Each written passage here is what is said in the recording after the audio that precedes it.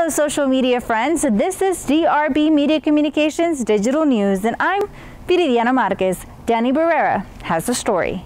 The Bowie Aeronautics and Space Academy of Bowie Middle School launched a weather balloon and transponder to the edge of space early Saturday morning, May 12th, from the Bowie Middle School football field. I think it's really important, and Mr. Carter wanted specifically the girls in our grade to do it, and I think it really opens our eyes to the science world and what we can do and what amazing things could be out there. We decided to do this project because we wanted to find another way to get more girls interested in science.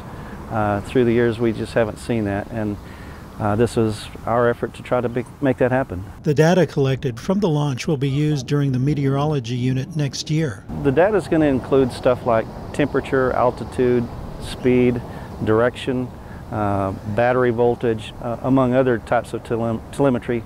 And the 8th grade teacher, Mr. Haynes, is going to use that next year with this same group of girls to study weather and the atmosphere.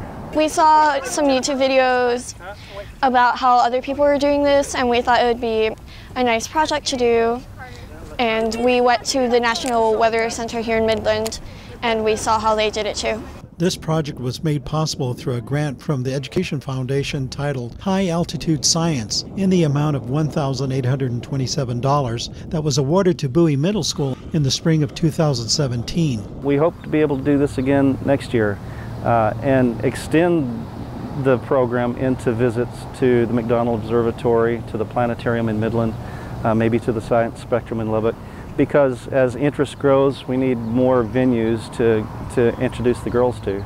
Preparations for the balloon launch took several months and a week-long final systems check before launch. It took all of us that were here. We had a lot of girls helping out, and it just took the team to get everything ready. We've been working on this for months, and he's been getting us ready in class. Well, one, we had to be concerned about the balloon having enough helium so that it would lift everything off and start heading towards the stratosphere.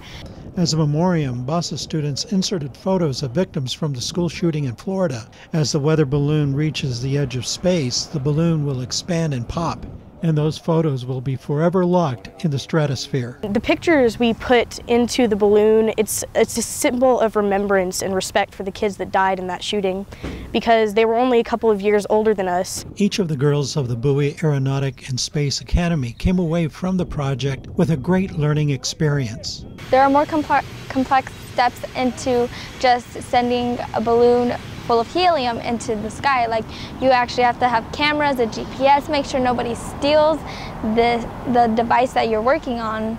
And if they do, you need to find a way that you can get that device back.